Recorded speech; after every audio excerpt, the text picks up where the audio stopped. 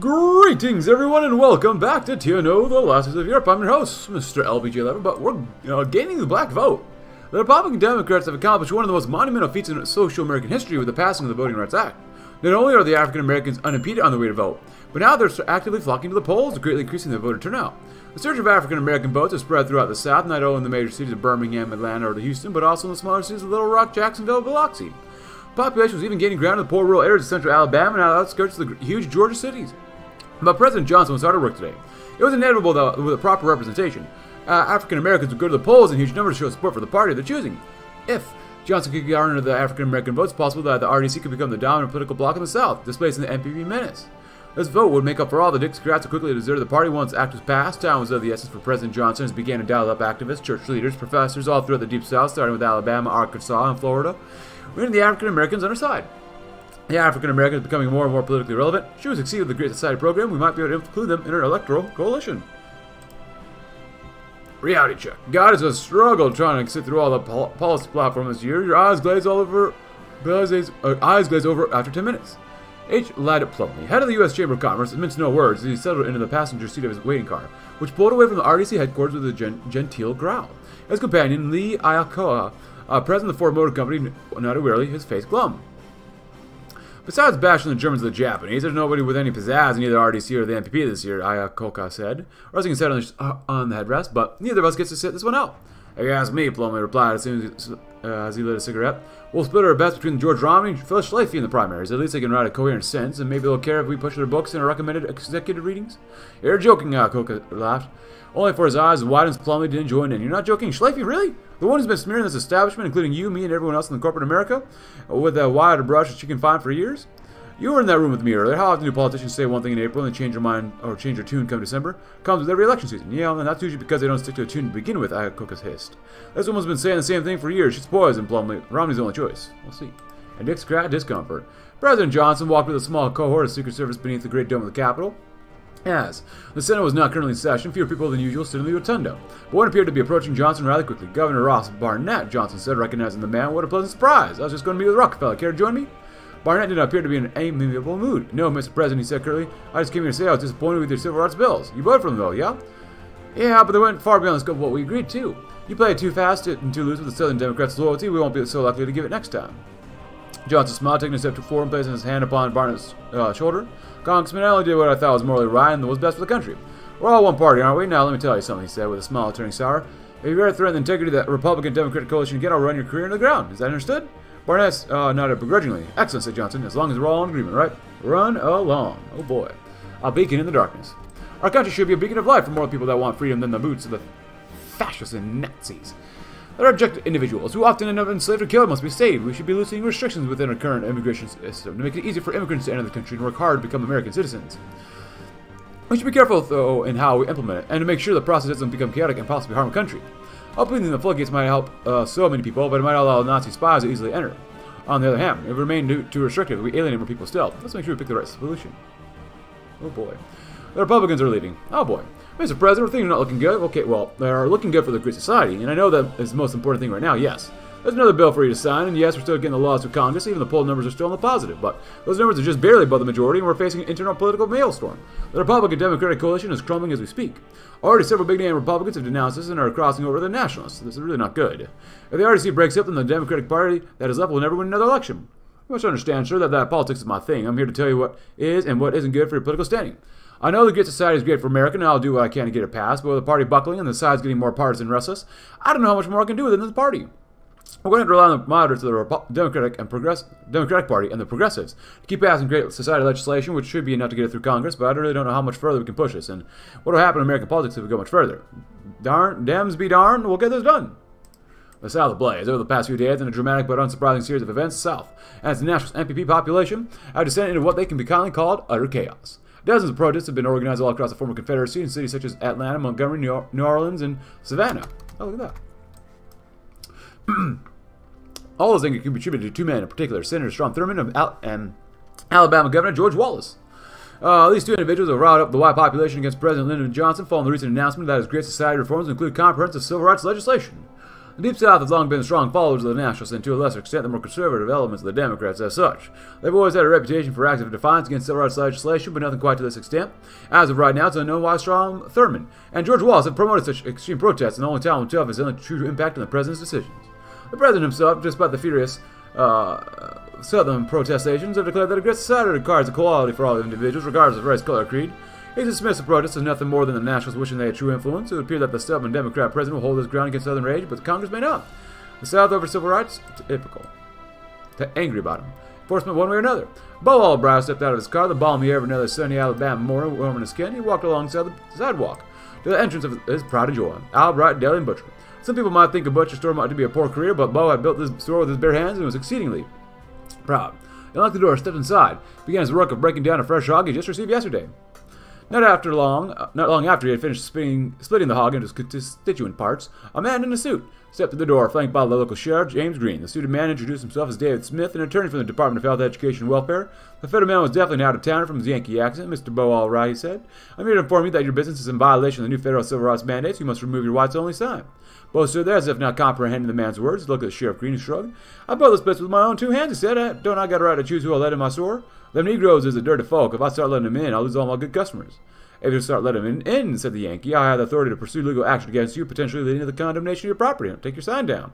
With that, the Yankee turned on a heel and left the dumpty little butcher shop. Bo looked at the Sheriff Green. You just can't let that carpetbagging son of a gun do this to me, he said. It's a violation of my rights. Sheriff Green said, if you're really angry, call the governor's office. I hear he's already given the Yanks in Washington an earful. We'll get through this. Don't worry, though. I doubt the attorney's going to show up again. I won't tell him if you keep the sign up. In fact, they're trying to enforce civil rights for those worthy. Even though we must be a beacon of hope and freedom, we cannot just completely open the borders to every human on the planet. Instead, we must consider excluding certain amounts of individuals based on a lack of skills that could be problematic to a country's security. All elements of possible moral defect from immigrants must be screened and possibly excluded if a threat to national security.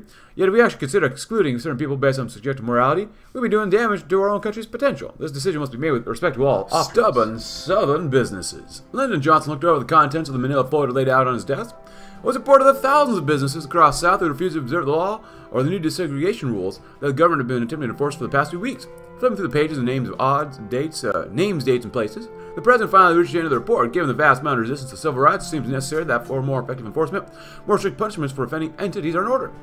Johnson sighed. He knew the South would always try to push back against such measures, of course. Any single step he took in any direction would cause a massive amount of political backlash, either in the South or the rest of the nation. Few men know just how hard it was being president. And rarely was it more difficult than in situations as these. He could do nothing or do something and be hated. Problems always go away on their own, right? It's gone on long enough. Federal policing is the only way. There goes states' rights. Dixiecrat support, of course, is going down, but, you know, whatever. Advocate for law and order. Nope. And, boost civil rights, national spirit. Per work hours, minimum wage, which we should have done earlier, but, you know, whatever. Whatever. A beacon in darkness. But Borman's request. The Iraq Ministry for Foreign Affairs sent an interesting request to our State Department. They wish for the President to publicly invite the Führer to Washington, D.C., which the Germans will openly and graciously accept. Martin Bormann, his foreign minister, Walter Havel, will travel to America for further bilateral negotiations and the opportunity to shake hands with the President before the cameras. What appears to be more of a propaganda maneuver than a genuine attempt to expand the détente. Potential upside of anything appeasing the crowds cannot be dismissed. A goodwill trip is in order. A Nazi on American soil is too far. Bring him in. Jumbo knows how to deal with him. Bring in Jumbo. That one. And diminish the nationalists. Progressives. Oh, we also have more stuff here too. Sitting on civil rights leaders. A shattered movement. African American voters in the South will increase pressure on Southern businesses, which will anger and piss off the South. Assess Southern police forces and expecting poll stations. Those to include Lyndon Baines Johnson sat in the Oval Office with a pledge of pure unabashed silence consuming the room. Paper after paper, now just caressing the western horizon. Suddenly the door creaked open and through it entered Vice President Edmund Muskie. The two proposals for a new immigration bill had finally been finished. Republican written, said Muskie, placing one down in front of Johnson. Democrat written, he said, placing the other. Johnson exchanged no words with Muskie. He simply sat, scanned through the Republican written immigration bill. It was very, very long and thorough and very restrictive. Immigration quotas would be increased, but upheld. Travel to the U.S. from Germany and Japan would remain heavily restricted, and only slightly lessened requirements on applying for a visa. In short, it was extremely conservative, as he expected it to be. Technically, it wasn't even totally written by Republicans. The Southern Democrats had a part in writing it as well, but the Republicans always did have a tendency to draw on others. Next, Johnson flipped through the Democratic proposal. At this point, it was just a rough draft, still subject to significant future revisions. But the groundwork and basic contents were there. Johnson found it to be much more amiable to his plans than the previous one. If implemented, the bill will remove immigration quotas entirely, open up travel to and from Germany and other foreign powers such as Japan, and generally lessen restrictions on entering the U.S., which have been very strict since the end of World War II. Which one are we going to move forward with? Asked Edmund Muskie. If we go ahead with the Republican proposal, we'll probably garner some more votes with it, so it's more assured. Well, our proposal, on the other hand, it's much more in line with their policies and campaign promises, but it's harder to push through Congress than the Republicans consider it a slap in the face. Democratic proposal, give me your tired, give me your poor, give me your huddled masses. The Republican proposal, we have to be careful. For those worthy. If you want to read that again, please go ahead, but the Immigration and Nationality Services Act was updated. Oh, yeah. This bill makes sure more immigrants are able to enter, but their entry will be based on deserving qualifications that can make them potential Americans. Qualifications such as education, needed skills, and so forth will be sought after to make sure they get priority in the new system. Another major provision for this law will give immigrants a clear path for naturalization as well. Following racial qualifications are eliminated completely. It will allow for a far more fair and just system of entry that represents the moral character of this entire country. Let's make this immigration system more fair and just for future Americans of the world. The Oval Office photograph. Then Baines Johnson prowled around the Oval Office with his hands thrust into his pockets. Standing among the bodyguards, aides, and adjutants. Scattered throughout the room was a lone photographer. The president not shared a photograph with a stumpy little German tyrant during the Stockholm Conference, which was something he wished to remedy. A cluster of bureaucrats and muscled henchmen filed into the room. Johnson tried to conceal a scoff at the pompous brown uniforms. He instantly recognized the bald midget barreling towards him as Martin Bormann, who was tailed by a bespectacled translator. It's an honor to meet you, Mr. President, Bormann's translator relayed the fierce message. With me are Walter Hebel, my foreign minister, and Gerhard Klopfer, my secretary. He gestured to the two men behind him. A cheery diplomat in a black suit and a scowling bureaucrat in a party uniform. I'm pleased to meet you too, Mr. Bormann, Johnson replied with a smile. Thin smile. He grabbed Bormann's hand in a surprisingly firm grip. The president gripped tighter and drew it towards him. Bormann pulled it back and shook firmly, clenching with all his might. The smiles on the faces remained neutral. A quick photo for the records, Mr. Bormann. The photographer snapped into action and positioned himself. The president straightened his back, placed his hands on his hips, and stood right beside the tiny dictator. The camera flashed. Johnson turned to face Bormann, towering over him like a falling tree. Shall we begin discussion? Bormann stared back without flinching. He crossed his arms, struck out his jaw, and nodded firmly, a photo for the ages, winning over Black America. Now, I know that things haven't been exactly going our way since we were first brought to America centuries ago. We suffered under the lash of for years, and not just in the U.S., but throughout the entire continent. It was by the will of Abraham Lincoln, by the grace of God, that our chains were finally broken. With some success in American culture, we had Frederick Douglass, we had George Washington Carver, and Rosa Parks. These people worked to put us in the spotlight. My fellow African Americans, though we still face prejudice, our words now matter, our vote finally matters, our lives finally matter. You know who made this happen? The Democratic Party worked day and night to give us this opportunity. Our great President Johnson needs our help more than ever. He worked to give us a proper right to vote. He stopped every repressive state that tried to lay a hand on us. I say we give it back to him, to the Democratic Party. If you haven't realized yet, my friends, we need them too. We'll accept the President's great society with open arms. After several months of campaign, the Democratic Party started to win over some well-known activists to President Johnson's cause. These activists in turn reached out to multitudes of African Americans in the South, persuaded them to use their new vote for the party. While some progress has been made down south among the new black voters, there's still a long way to go before the Democrats could ever become relevant again in the region. At least we're making progress. Let's take a look-see. How bad is it for us? +8! I mean, Jesus. That ain't bad. MPP, huh? But they're both progressives. That's not bad, but still. Progressives, we'll go there. Open party. Pursues deregulation, huh? Balance the budget. Budget surplus. We should be able to do that no matter what, so. Even though we don't need it so much from the responsible Republicans, we need to be more hardline Republicans. Whatever. You know, since we're down here anyways. Free civil rights. A shattered movement. Which is why I can know that Floridian. Oh, look at all this stuff. Black community to go and deserve any longer. A massive initiative of social programs ought to be started as soon as possible, and the impact of Christianity. Black churches are lacking the funds to maintain their current places of worship, so a new program too. And history books honor their achievements and do publicly through measures like public holidays too. Johnson stoically kept his polite smile, but the utter duration of the civil rights meeting was slowly getting to him. Dozens of leaders from all the black community were flown in from all over the country, and all of them had their own wishes, desires, concerns, and demands, striking a deal with. All of them would be a challenge nearly impossible even considering the breadth and oftentimes contradictory nature of the goals of the leaders. Lyndon was trying his best, but he was very much aware of his desperate position. It took an immense amount of concessions to get most leaders on his side, concessions that are bound to tarnish his upcoming legacy. He had no option but to entertain even the most outrageous demands, and his guests were painfully aware of this fact. Longingly, Johnson thought of Martin Luther King.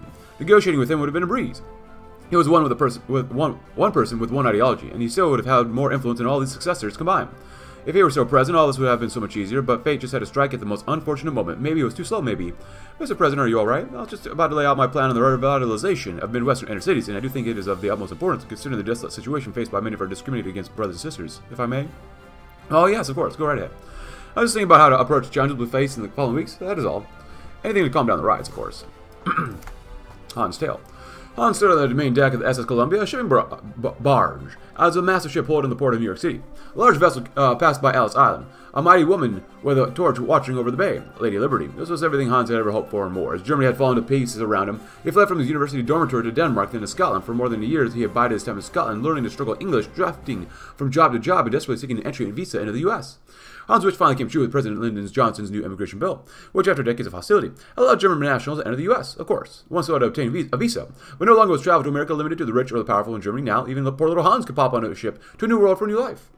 The barge was reeled into port on the north side of Manhattan. Walking down the plank onto the concrete dock, the Hudson River at his back, and the wind in his hair, he finally arrived. America. The stench of ocean, solid garbage, and industrial pollutants dominated the air, but Hans could care less. It was less of the smell of refuse and more of the taste of liberty. Hey, you! Hans turned around to see a greasy-looking dock worker with jet black hair and a distinct accent talking to him. You just going to stand there, or can we get to work unloading this boat? I'm sorry, replied Hans in a thickly accented English. I just arrived from Sweden. My name is John. The man looked over him, a pensive look in his eye. Well, John, the Swede, I need a few more hands on this dock soon. How would you like a job working for me? Hans looked out over the massive hive of humanity called Manhattan. So much was different and new and breathtaking. The Empire State Building. Jet planes flying far overhead. The hustle and bustle of the living, breathing city of New York. You finally made it. Yes, replied Hans. I'd love a job. You have no time, but that's okay. Selling obstinance. Today, President Johnson held a press conference to address the major issues that handle the implementation of civil rights across America. Many have openly claimed that discrimination is so heavily present across the nation, especially among police forces. The President, in a heavily anticipated statement, had this to say. Been a great many weeks since the passing of America's most recent civil rights bill. However, has come to the attention of our administration that in many cities across America, the segregated areas remain due to extreme police prejudice, that African Americans are so forced into lower class status due to the strength of the lawmen who are commanded to protect them. Additionally, there have been claims that certain discriminatory supremacist organizations have infiltrated many municipal police departments. After so many reports from so many sources, it is in my opinion that immediate action must be taken to rectify this issue. As such, our administration will be moving to reshuffle suspect police forces, mandate heavier background checks and screening measures for new officers, and breaking up the bonds between many law enforcement agencies and third-party elements such as the Triple K. Already, the move has drawn criticism from the South, most notably from Alabama Governor George Wallace, bless his heart, who called President Johnson a tyrant for his infringement upon the rights of states to enforce their own laws. It appears that many politicians of the national swing of the National Progressive Pact are moving to block any legislation that the Johnson administration can introduce to regulate municipal police as it stands. It appears that if the president wishes to see his desires realized, he may have to do it through executive order. States' rights, huh? States' rights. It was worthy, my friends, of course. And this Immigration Act, too. If you want to read the game, please go ahead. But, yes, my backyard. Use the ghetto rights. Ooh. A roof over one's head. And the Fair Housing Act, huh? Not bad. Not bad at all. Ah. What a White House meeting? Responsible Republicans. I mean, responsible Republicans, they don't care. They're like durable and terrific. Is that as high as you can get? Durable and terrific. Maybe that is. Okay. Down to budget still, of course. Spend surplus on social spending, which is easy for us to do as well. Happy July, though, everybody. Happy July. We do have a cup of coffee here to keep us nice and warm and toasty, and each other to keep us nice and comfortable. You know, we can do this too. Improve civil rights. Yeah, we could probably do that too. But we don't need responsible Republicans, like we said. We just need hardline Republicans and Dixiecrats. So we can't do anything else, which sucks. For now, let's see, actually. Look over here. We can get more political power too if we really want to. We don't need it. NPB runs lackluster campaign. Good. No, that's not good either, though.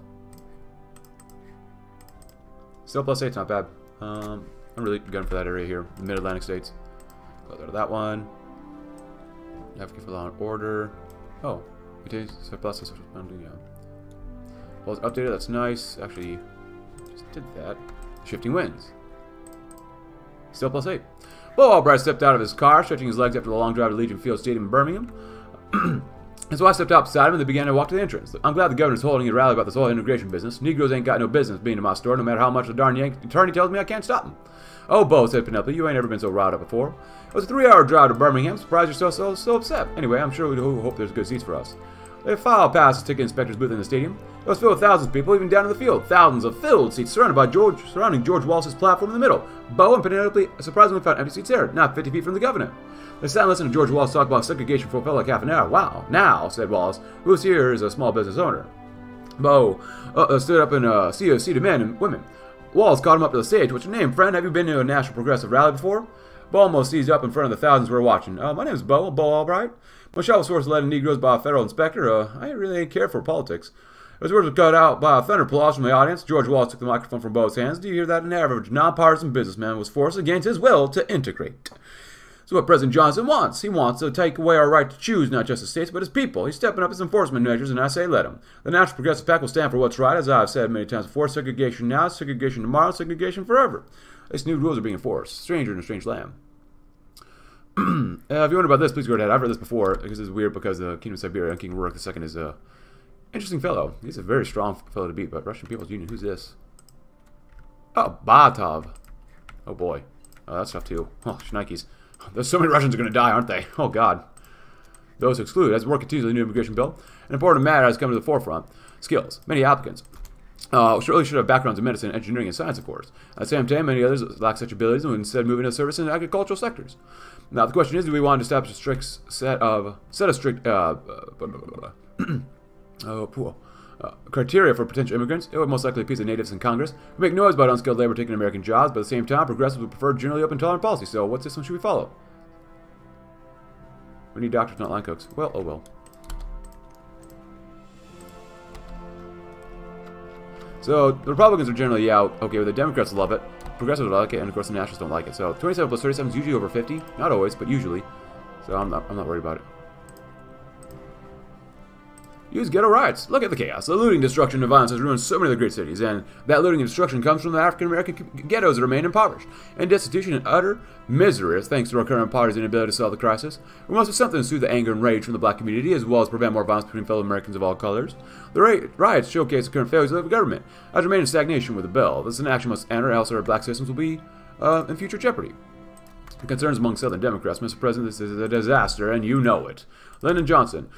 Repressor urged us over the phone. Usually when someone like Congressman Syed Hairlong kicked up a fuss, he'd invite him over for a chat and then loom over him until the errant soul got the picture. Right now, though, he'd sit in the Oval Office and take it. Sid wasn't the only Democrat pest over the contents of the new immigration bill, but gosh darn was he loud. My district already has plenty of illiterate foreigners and infiltrators, so we sure as crap don't need more, but you kowtow to these progressive dudes when you know they never vote for either of us. I want to tell you that this will hurt the unity of our party, and it's fragile already. Johnson checked his watch. In a few minutes, the Floridian will probably have yelled himself hoarse, and then he'll be on the next call for the next angry legislator. It's going to be a long day, and continued resistance. The meeting room had a thick, uncomfortable air to it, caused in no small part by the unusually low ceiling and the burning cigarettes of Attorney General Nicholas Katzenbach. The smoking AG sat opposite President Johnson with Governor of Mississippi, Ross Barnett, just sitting a few seats down. Kicking the clan of Southern politics force out of them has been more of a involved affair than previous thoughts, began Katzenbach. Of course, replied Johnson, that's why. We're sitting here. Something's not working, and we need to determine what it is. My recommendation, of course, is to break up the police departments at the core, so Katzenbach, senior and junior officers need to be more separated, and suspect departments should have full and federal investigations placed onto them. Let's not push us too far, said Barnett. Too much pressure, and you might be facing a case in the Supreme Court. The current stress you're putting on them is foreign enough. It just needs time to sort itself out. Fine, then, sighed Katzenbach. I think we should put some additional measures on. Just a bit lighter, perhaps. Discrimination is supposed to be bad in Georgia. I'll call Governor Golan Bird and tell him how he wants to get his state in line. He won't refuse the president, even if he has proven difficult in the past. If our plans work in Georgia, we'll apply them to the rest of the South. Can't just up here.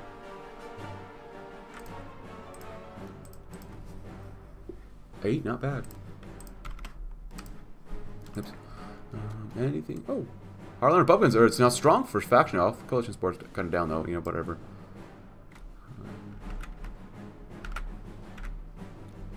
Oxygen is already pretty low anyways, whatever. And that's still fine. Still fine for us.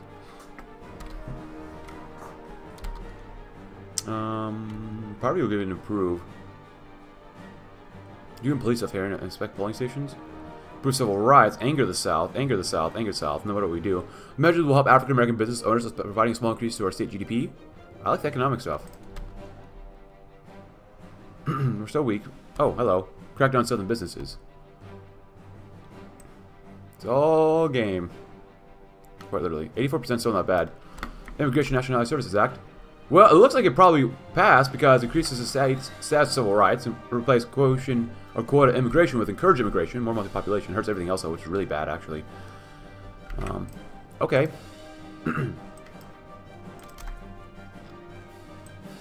Waning. Let's see how far we can push this. Middling civil rights. Oh.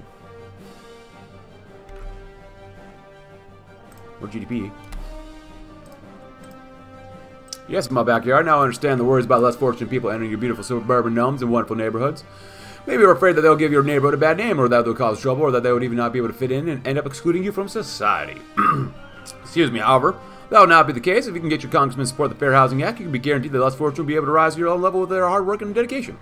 Those underprivileged people who end up having an easier time moving in will be your friend, become your friend, and if anything, make your neighborhood stronger. I implore you to make, as a good American and kind American citizen, to help you the less fortunate in the struggles for an independent, happy life. Let's say yes for an even stronger backyard. And it's sold in law and order. Both Dixiecrats and elements of the Nationalists have found themselves openly standing against the Johnson administration after President Johnson himself refused to support the additional anti-discrimination measures proposed by Attorney General Nicholas Katzenbach. The changes come after more than a week of protests surrounding comments made by Georgia Governor George Walsh, which he called upon the South to resist tyrannical government measures. In many states, the protests became violent, taking a long time before either calming down or being stopped by the local National Guard units. Senator Strom Thurmond called the week of protests an assault on law and order, with Governor of Mississippi Roz Barnett calling it the Day of Rage. A term not popular across much of the nation. Now, even the original anti-discrimination measures proposed by the Johnson administration are being ignored in the South.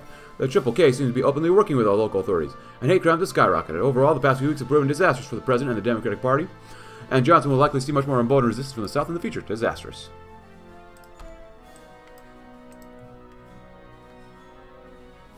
Oops. Oops. Hey, we're very strong on everything. Yay. So now we're at 72, which is not good. Polls are updated. Oh boy. We need more hardline Republicans who are tough on racism. There have been a rise in the number of civil rights cases that have been working their way through the Department of Justice lately, with prosecutors, FBI agents, and all more investigating a variety of racist incidents throughout the South. Bringing police officers, Klansmen, white supremacist leaders, and others to trial for their violence, imitation, and flouting civil rights laws. Well, the gears of justice move slowly, of course. And not all these cases will be decided in the government's favor. There is a growing outcry throughout the South. Though the feds are overstepping their authority, trying to criminalize the personal opinions and thoughts, trampling the First Amendment, and dismantling states' rights. One particular case where a hotel owner in Georgia was arrested for allowing a white mob to break into a black man's room, tie him up and smash his belongings, threatening to lynch him, has become the focal point of his opposition, with Yaki's faction of the NPP denouncing the FBI's case, arguing it was overstepping their authority when the state's courts could have handled this, and undoubtedly let the white hotel owner and the mob walk free. Yeah, Yaki had gained support throughout the South for standing up to the man in his efforts to make the black equal. Now it's a phone, the boot is on the other foot, huh? The rise in fear over the last couple weeks. Squat for Dixiecrat support. Oh, that's not good. Americans born witness to a new firestorm of anti-immigration sentiment. Stoked by activists on the far right of the National Progressive PAC, protests have gathered in state capitals and federal buildings across the country. While most of the protests are a small number, they're very noisy. Placards proclaiming foreign spies out, and hey, LBJ, traitor to the USA, and America for Americans are plastered to TV screens across the nation. Meanwhile, TV and radio ads discussing everything from Argentine fascists to black South African radicals hitting the airwaves. Well, opinion polling shows that most Americans disapprove of the sentiment, but it's exceedingly difficult to ignore. Are we not a nation of immigrants? Nationalists are growing, Mr. President. The latest polls are in, and it's not good news. For the first time, the majority of the respondents are saying that they're feeling unsure about the cost of the Great Society. Fears have been stoked by Republicans and nationalists about higher taxes and more government control over their lives are starting to filter through the public. While numbers of people who support the Great Society overall are still strong, which is prepared to face growing backlash as we expand it.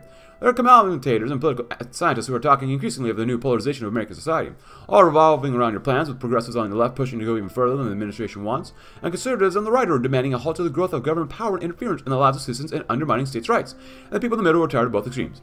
Especially evident on the West Coast. While majority were supportive of the Great Society at the beginning, now support is dropping, and dropping a lot quicker than in other places, namely about the cost. It's only going to get stronger, divide more Americans, and lead to a virtual breakdown of society into an us versus them mentality. That'll make it even harder to pass for the laws. Can I catch a break? No, of course not. Why would we?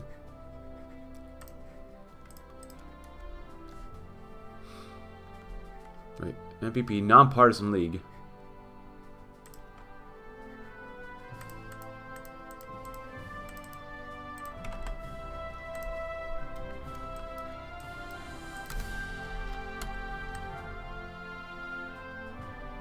Responsible Republicans don't care, though. Oh, hello, what's this? Epic longer. Join the picket line? You become more visible, why not? A roof over one's head. We cannot allow an American or a minority to suffer housing discrimination any longer. African American, Mexicans, and Asians all suffer from constant discrimination despite their hard work and moving up. Most of them live in slums and in misery and are in streets where they end up causing problems for the rest of us.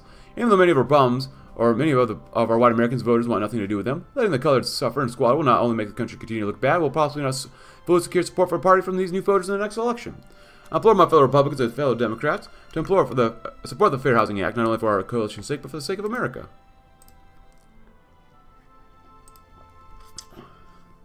Going to keep spending money there because We're going to get rid of that debt, and then once we have no debt, then we'll just do 10 tax cuts, hopefully. That's the plan.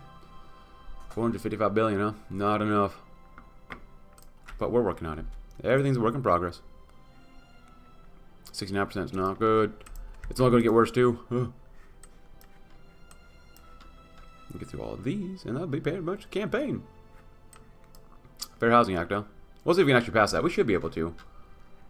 Provisions and legal exemptions for housing. Oh, God. Civil Rights Act 1866 allowed all citizens to rent, hold, sell, and buy property, but gave the federal government no means to enforce this principle. African Americans leaders are adamant without equitable access to housing, there will never be equality of opportunity. We're counting on overwhelming support from black voters to survive the wave of backlash for civil rights agenda. We need to pass a bill that meets our standards. Isn't that black population like 60% or 13% of the population probably at this time? Meanwhile, the Nationals have been most successful mobilizing opposition with the language of housing discrimination. While communities fear losing their more subtle means of resisting integration, even conservatives, Republicans who normally support civil rights are making noise about freedoms of association and commerce in response to our feelers. Our policy teams have come up with several options for proposals to Congress on housing rights thanks to their creative writing skills. We can pass a strong bill that limits exemptions, a bill that retains a strong language and former while introducing enough carve-outs to at least limit the speed of integration, or a token bill that omits protection or jurisdiction for those targeted for pursuing housing. A late night at the State Department, of course. Jim was rushing to edit together the last of the dossier. It's been a long night on this briefing. Tight deadlines were unfortunately a hallmark of the State Department career. At least his time wasn't just plain old newspaper work. A Russian warlord named Pavel Botov wanted to pay a diplomatic visit to the U.S., and Jim had to organize a briefing for people who were going to meet him. They say he has organized a competent fighting force, cracked down on the corruption, and in fact reunified half of Russia. All things considered, even if he was head of a military junta, he did not seem to be a terrible American ally, reliable, hated the Reich, and not terribly tyrannical. Jim enclosed a clear black and white photo of Botov as the final touch, and he slid all the documents into a yellow folder. He was going to drop it off at his superior's desk. When the superior opened up the dossier, he picked up the black and white photo of Botov and was intently looking it over. He reminds me of someone, he said, his superior. Who? Asked Jim. His superior reminds me of an old Russian general, Suvorov. What's so special about this man? Jim forgot that his superior had a background in Russian culture and history. For starters, he never lost a battle. Still 8, not bad. Sheila States.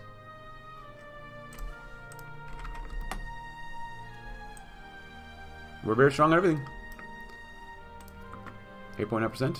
Just beautiful. Absolutely beautiful. Fair Housing Act. We've come so far on civil rights, yet we need to finish the job. The Fair Housing Act. Should we manage to push it through, will be this administration's last greatest legislative achievement in the civil rights debate. By prohibiting any and all discrimination in renting and selling housing, we will see a profound change in the character of our towns and cities. The scale of change that the Fair Housing Act would bring in its status as the last great civil rights bill by this administration have made it the center of the political firestorm.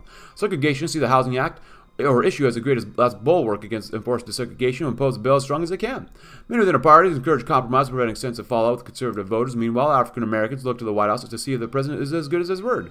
Every choice will have consequences, but we must choose, no matter what. Conservative backlash. Much of the strongest opposition to the proposed Fair Housing Act is coming from conservatives. A prominent Louisiana radio host went on a diatribe against the Curtis Mono Party yesterday, excoriating conservatives for throwing in with the Democratic Party that's clearly no longer shares their values. The Democrats are being caricatured as a publicly organized Negro agitators trying to bring crime and lawlessness into white communities. It's unknown what electoral consequences this new messaging will have, but it is certainly RDC and the NPP into flux. Conservatives are weighing their opinions. Soldiers of the motherland and the DC. If you want about Botov here, please go right ahead. Progressives are supportive.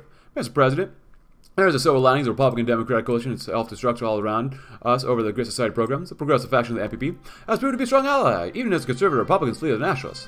As the Democrats who are in the RDC, only more progressive, we are actually lining up with the progressives on many social and economic issues, which will help make the Great Society legislation easier to pass and promote. Of course, there are going to be issues with working with the progressives. They're much more established leftists and progressives than most Democrats, so the future proposals will lean even more towards them, and bolster their own support in future elections. There are even some Republicans calling the first NPP president as we continue to work with them. Politics have always made for strange bedfellows, and working with some of the folks on the other side of the aisle, well, strange and discomforting at times, but as working with Michael Harrington and Scoop Jackson is a lot easier, more pleasant, and less migraine-inducing than with Barry Goldwater or Wallace Bennett. Will undoubtedly help us out. Get this Great Society pushed through the legislative branch easier, even though in the end it might just destroy the RDC altogether. First NPP president, at least it wasn't Henry Jackson. Splash from Cairo, if you know about that, please go ahead. I'll give you $10 and that's it. Yeah, the Supreme Court, if you know about that, please go ahead. Fill the vacancy. Breaking the storm. After many weeks of sporadic protesting over the inability of the Johnson administration to enforce its desegregation rules upon Southern police departments, many cities across the South are beginning to calm down. With no protests, no injuries from clash between the protesters and the KKK or police, it appears that violence is coming to an end. It appears Governor Maddox of Georgia and Governor George Wallace of Alabama are also standing down, allowing the old federal rules to be enforced once more. The period of violence, called the Days of Rage, led to weeks of violence between protesters and pro-police elements all across the South. These pro-police elements are often consisted of the police themselves, as well as members of the white supremacist Ku Klux Klan. All told, over 60 Americans died during the fighting, with more than 1,000 injured or hospitalized. Is that all? It appears that the Johnson administration, with the violence concluded, is moving once again to enforce the desegregation rules upon the South after many weeks of chaos, or chaotic, exhausting work. Still, the municipal police departments don't seem to be positioned to resist. Perhaps the fighting and blood the Klan sport dry? Yeah, maybe. The Fair Housing Act, we'll see what we can do. Excited, man. Happy November now. Got it over 455 billion GDP, and then less than 10% debt to GDP ratio. Hey, 8% is not bad. Nearly 50 billion. Progressive backlash, more than anything else. The Fair Housing Act sees a national spotlight, and not in a good way. Sweeping protections and robust enforcement mechanisms put the writing on the wall for many white communities. Town halls from Massachusetts to California are full of angry white homeowners fretting about how its passage will affect property values, schools, and crime. The NAACP has launched listening tours in most states to encourage and advise first black families moving into previously discouraged areas. Endeavors have been covered breathlessly in the press, portrayed somewhere between a violent invasion and a conspiracy. Even some progressive politicians publicly criticize the bill under widespread calls to weaken it in defense of liberty. A few concessions? Yeah. Oh man. Oh why, oh why, oh man. There you go. Go have fun. Go nuts. The most basic need. In many years' service as a legislature for the great state of Texas, my belief fortified in the ability of our country to legislate through issues of great import and severity. The issue of equal rights for American Negroes is such an issue. It's an issue that has been festering since the foundation of our sanctified nation. Even if we defeat every enemy, we double our wealth and will still be unequal to this issue. No one failed as a people and as a nation. A failure of any of our Negro brothers to rise to the station and prosperity merited by our strength of character and wealth of enterprise is a betrayal of the American dream. I want to speak about a specific crisis of inequity before us today. And we can't support these guys either. Lack of fair access to housing is an inequity that perpetuates all other racial injustices. Negro fathers are denied access to employment. The children have access to schools all through the myriad sinister confines imposed on the accruement of property. Across the country, actors of hatred conspire to limit the bounds of freedom afforded to the fellow Americans. The time for local action to free the black homeowners passed, and we need federal action to break the back of these malign interests. To my opponents here, and all those who seek to avoid actions by the national government in their own communities, the answer is simple. Attack the racial bias of lenders, sellers, and renters with all your might. Make a world where the passage of the Fair Housing Act is distant and antique necessity. Until that world is reality, the United States would be there to protect the rights and the opportunities of all of citizens, black or white. Not in my backyard. And we did that so we didn't have to get any backlash from everything we're doing too. So right now, let's go look-see. We have 49 Democrats. Jesus Christ. What the heck? If anything, we did even better than what happened earlier. Now these guys are going to explode down here too, probably. Oh, crap. The oil crust is now? Oh, bro. Muddy waters. Backlash towards the Fair Housing Act has reached a fever pitch, and an outspoken supporter of the bill. A progressive member of the Illinois State House was brutally beaten last night. As masked assailants left racist graffiti in their iron at the scene of the crime. The attack has crystallized support for the bill generally among many in that wing, but liberal support of the bill is still, of course, lacking just a wee bit. A group of senior Republicans, a congressman, came to President Johnson today and warned that pushing through the Fair Housing Act would do irreparable damage to the RDC. They argue that driving white voters towards the nationalists and mass would do more to hurt civil rights in the long term than taking a loss on the issue. Johnson argues that it is no better than ceding civil rights to the progressives, but his colleagues prefer not to throw their already unstable party alignment into the chaos. With both houses of Congress gearing up for the melee, it's time for the administration to make a final decision whether to put forward the Fair Housing Act or not. If you're not extreme, what are you doing? Kill them all. That's my general recommendation for all this stuff. Locking. We gotta do that one. That's our Fair Housing Act. 37. We have enough. 47 plus 7. Wait, 7 of the NPP's. Oh. Oh, crap. I hate this. 7 of the National Progressives. 3. And there's only 5 nationalists. How do we get 7 of 3? I've never seen that happen before. Talk with the Republicans. 47 plus. Machine falters. Oh, crap. If you don't know about that, please go ahead.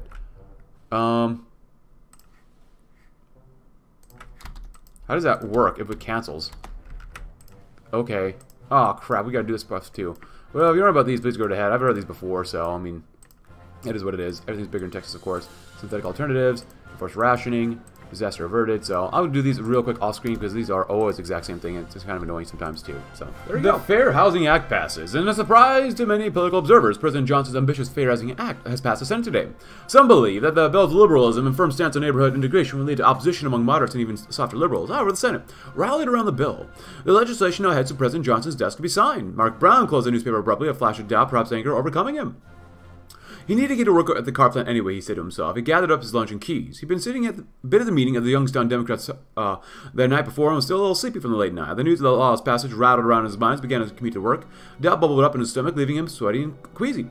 Was passing this law really the best idea? Sure, blacks should be able to vote, and the Southerners' treatment of them from what he saw on TV was bad, but what did that have to do with Mark Brown? Why wouldn't he be able to sell his house to whomever he darn well pleased? He pulled the car into a spot of work and paused for a moment. Across the street was a home with a for sale sign, a black couple, the man in a suit.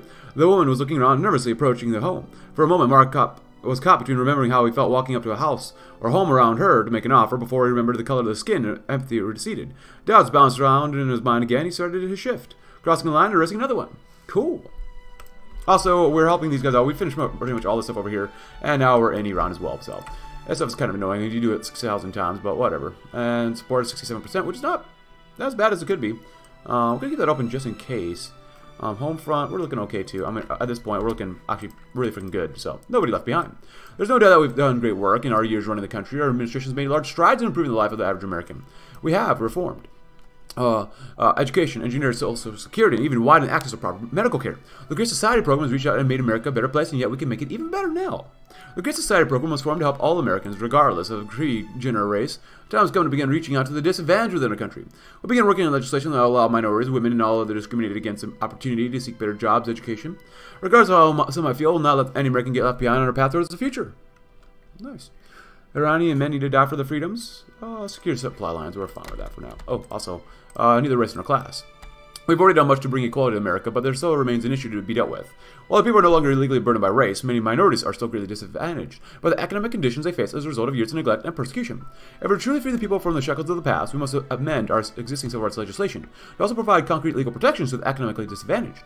We must ensure that all people, no matter the race, their color, their sex, and life, are treated with respect and dignity. The progressives are mobilizing, Mr. President. The most recent poll is in here. If you look, take a look.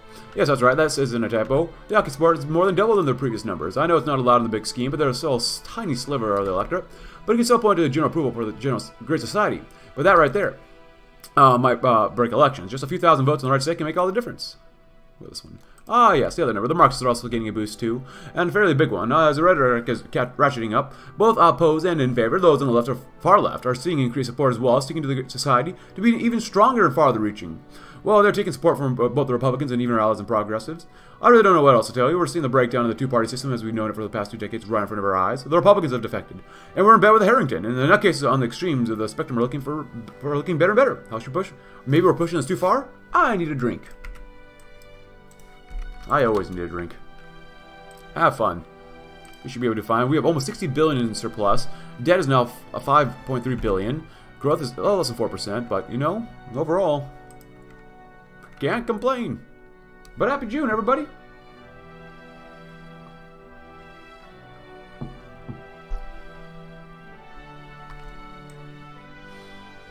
Anything else down here? Maybe. More hardline support. Oh, Italy acquired nuclear technology. I still need to place Italy again. What should be a good path for Italy? I mean, this sounds. I'm not sure what Italy has available for it. Seeing as, you know, I've not played them in a long time and doing some of these updates and whatnot. Trying to see the economics of each country. I'm gonna play Borman again. We'll see. Maybe I've done Spare so many times already, but maybe Borman. Nobody left behind, of course. Neither race nor creed. The right to liberty. We hold these truths to be self-evident that all men are created equal and that they're endowed by the Creator with certain unalienable rights. The Declaration of Independence. The promise that America was founded upon, though unfortunately up until now, has been a promise denied to a significant number of our citizenry. Now I've ensured that all may be free. All Americans might live unbound by both law and poverty. All men, they be black or white, rich or poor, young or old, might now truly be placed on even footing. For which they may work together to make America the best place it could possibly be. Did we win? Hey, we won. Nice job. Oh. Labor Democrats. Support will go increase by 5%. You know what? Let's hurt our Labor Democrat for more Dixiecrat support. 67% is not great. Waning squat, strong terrific, because they like the Labor Democrats love us. Even though Responsible Republicans, coalition support is going down. Responsible Republicans, huh? We balance the budget. Hey, 77%. Not bad. And now we're just going for these guys to explode too. If you wonder about Gene Kirkpatrick and George Jump, please go ahead to the bonfire roars. Can we spend any more? Oh yeah, we can. Less than $500 million in debt. Oh, hold on. Wait a second. Wait a second here. Great Society literally get rid of the debt. Oh my God, we have $4 billion. Nice. So now, I didn't think we'd actually be able to do this and get rid of all the debt. Holy crap, Johnson. Oh, I didn't invest that much. Shnikes. Well, that's not good. Well, that's good to have surplus, I suppose, but still. Well, okay. See, Supreme Court, it's moderately liberal. We need over, oh God, it's supposed to be $524 billion? Oh my God. That's a lot. And pursuit of happiness. Give me your tired, your bored, your huddled masses yearning to breathe free, the wretched refuse of your teeming shore. Send these, a homeless tempest tossed to me, I left my lamp beside the golden door. Emma Lazarus, a new Colossus. With the guarantee of a good standard of living, protection from the rigors of the world, the people of America are now free with the pursuit of mere survival, may instead work on giving their lives true meaning. The Great Society stands not just as a bedrock for America, but as a torch of hope to the huddled masses of our dark and frightful world. As long as we prove through the night that our flag is still waving, we set a poignant example to all the oppressed peoples of the world, that a better world is possible. It's been a stand on America's founding vision from the start. The outcome of the United States' original sin that African Americans have been seen as inferior to the white man. Recent events in the South, where police officers have brutally assaulted a black man, which made the news across the nation, have pushed President Johnson and his allies in Congress to start putting together a program that will change the balance. To give racially oppressed minorities the right that the Declaration of Independence and the Constitution legally gives them, but for far too long has been ignored. This program will encourage business, academia, and the civil service and others to hire more African Americans, as well as Indians, Latinos, Asians, and other minority groups to be more representative of the population as a whole. Anything else over here we really care about? No. Come over here, yeah. That'd be good to do. Of course, there are some that strongly disagree, of course, claiming that the black man's already equal to law and the civil rights have gone too far, and that this is yet another unnamed program that will make blacks more powerful than whites. The opposition is coalesced around Francis Parker Yakin, his right-wing supporters of the NPP, which has seen a boost in support in the polls lately. Scale is only being tipped to make it more equal. 41 Democrats. I mean, we just kept getting more Democrats every single election, it seems like. Even when nationalists are like, yeah. They're like, yeah, the Right to Liberty Act. Progressive all love it, of course. So, 16 Republicans. This has been one of the easiest campaigns I've ever done. Johnson is just like a straightforward path just to get everything done. Like, I don't know. I enjoy it like a lot. Don't get me wrong, but like, it's probably one of the easier paths to do if you know what you're doing. I guess, if you know what you're doing. So we're just gaining. You know about this? Please go ahead. I mean, it seems pretty normal. Hand me that bottle and need a shot. Oh, maybe I'll read this anyways. You thought the last poll was bad, Mr. President? Look at this one. I know. Double-digit support. With sovereignness. The last few Republicans of the party are basically calling you for your head to impeach you with the full support of the nationalists. The remainder of the Democrats and progressives are trying their best to push through the last major proposals of the Great Society, but even they aren't sure they can push through anymore in the face of this opposition. Can I be honest? It's terrible. The party's stability is done. The RDC is virtually dead. And honest-to-God fascists look incredible to a large number of voters. The Marxists are pouncing at every opportunity to make us look like we're weak and not doing enough. Even our allies in Congress are exhausted and demoralized and are ready to just give up, call it mission accomplished, and we go home. And I can't blame them. We have to wake up to reality here. We're destroying American politics just to push a vainglorious pet project through. Soon there will be nothing recognizable of either party left, and it'll be free for all in the next election. Hand me that bottle. I need another shot, or I need another drink. I need a lot of things. Tell me about it. I don't know. It's just as long as you know what you're doing. That ain't too bad. Okay, so y'all are gonna die now. Even though we're probably not. Well, you might get this done. We'll see. Are we gonna send one? Oh my God, that's not good. You're much stronger on attacks. So there you go. As long as you send him cast, that's all that matters, really. Somewhat. Balance collapses. All right, Liberty Act passes as it should. Give me that cast. There you go. And we're live, Mr. President. The TV cameras. A cameraman signaled President Johnson, who well practiced at this particular dog and pony show, began speaking. Good evening. As I'm sure any of you are aware, the Senate today passed the administration's Right to Liberty bill. Legislation is the next step in a tradition stretching back to the founders, that we leave the nation better and fairer than how we found it.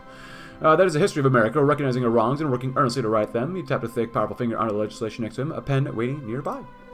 This bill does two things which I believe are necessary. First, to measure up to tradition. First, it institutes preferential hiring diversity initiatives for federal programs and contractors to counteract the legacy of slavery, racism, A reweighing of the scales of justice is necessary and just. Secondly, the Civil Rights Act will be extended to cover those beneath the poverty line. No longer will the poor be discriminated against or saddled with the worst city or state services. We're all Americans. We're all in this together. With triumph rising in his heart, he picked up the pen and signed the bill. This would seal his place in American history, putting a beautiful capstone on his storied career. It would also, of course, help those in need. He remembered belatedly as the cameras in the office flashed, capturing and preserving the moment. A new era for Americans? The Nationalists grow even more radicalized. NPP pack grows more further divided. A great society. It is done against all odds, the critics and most expectations against them. President Johnson has realized his dream of a great American society. Though he might not have gotten absolutely everything he wanted, that he has managed to accomplish this is a grand achievement. The benefits and ramifications of the new system are sure to impact great American society for decades to come. We are at peace, and our people are happy and well treated, and the faith in the system is higher than it has been in decades. At this time, as president comes to a close, President Johnson cannot take some well-earned rest and reflect all upon that he's done. Nice. This is dangerous over here, though. I love it when democratic people end up exploding.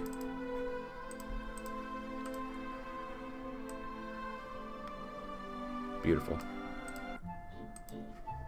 Nice. Excuse me. Just beat him. Just like kill them. Wow, 8 billion? Jesus. Yeah, I bet you're gonna have too much in reserves.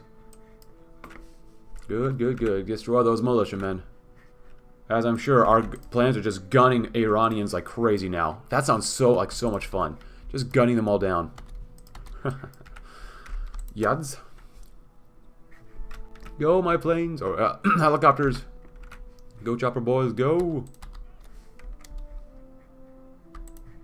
We go all the way through there, probably. I'll just go there first. Kill that division off. Just, oh, they should play? That's fine. Happy September, everybody. I really can't believe that we did pay off all debt. I didn't think we did that last time. But with the new economic system compared to last time, like, it's possible. Pursuit of happiness, my friends. Happiness? Who's actually happy? 13 billion, my god.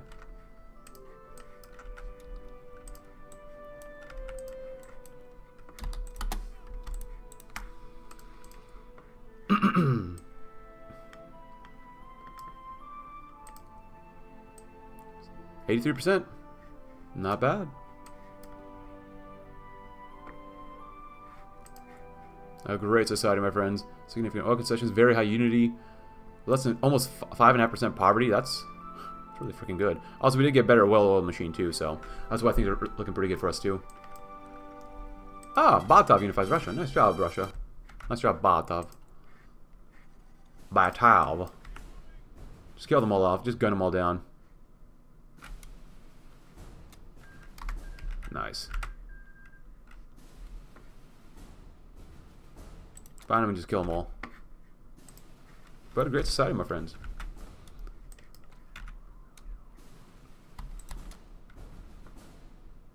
A great society. When LBJ entered the White House in 1964, excuse me, he entered that office with a promise on his lips. Before America's families and his workers, with God as his witness and in full sight of a skeptical world, the president promised a society where no child would go unfed, and no youngster would go in school. He had promised to end racial discrimination, a healthcare system which promised and provided for America's sick, and an environment for our children to enjoy. For this agenda, President Johnson has been criticized fiercely from every quarter by those who would be the enemies of change, yet he pushed on regardless, and however lonely that chair in the Oval Office can get, President Johnson could say he made the great society a reality.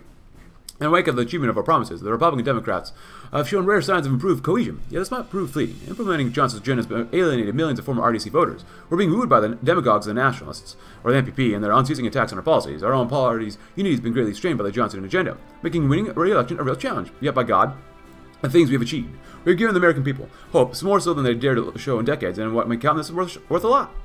A great society for the country, the greatest country in the world. So I think that's pretty much it for us. There's nothing else here for Johnson, so I just really wanted to play Johnson again to see what the economic benefits are, and my god, the economic benefits of doing everything here are pretty freaking amazing. Now we're going to do even with a temp tax cut, we have a yearly surplus. It's going to boost the economy as much as we possibly can, but I think we'll probably end the campaign here, just because like I just wanted Johnson. Who doesn't want Jumbo? Jumbo and his Jumbo, but you know, if you enjoy the Johnson Jumbo campaign, please do consider leaving a like. Subscribe if you are new. We have powerful civil rights legislation. Check out my Discord link in the description below, and I will see you tomorrow in another campaign. Thanks for watching. Have a great rest of your day.